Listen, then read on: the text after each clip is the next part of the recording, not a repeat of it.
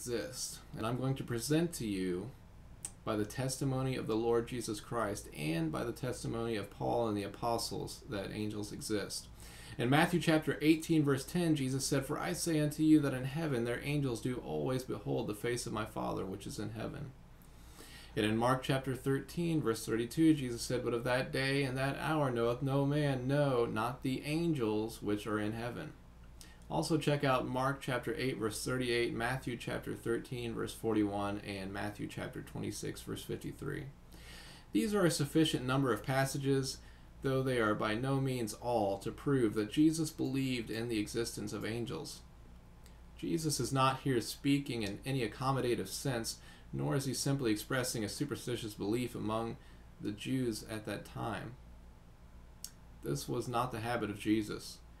He did not fail to correct popular opinion and tradition when it was wrong. For example, his rebuke of the false ceremonialism of the Pharisees and the unbelief of the Sadducees and the resurrection. See also the Sermon on the Mount, Matthew chapter 5, verses 20 through 37. Now let's look at the testimony of the apostles concerning the existence of angels. 2 Thessalonians chapter 1 verse 7 says, "And to you who are troubled, rest with us when the Lord Jesus shall be revealed from heaven with his mighty angels." Colossians chapter 2 verse 18 says, "Let no man beguile you of your reward in a voluntary humility and worshiping of angels." See also Ephesians chapter 1 verse 21, Colossians chapter 1 verse 16. John believed in an angelic order of beings. John chapter 1 verse 51, Revelation chapter 12 verse 7, and Revelation chapter 22 verse 9.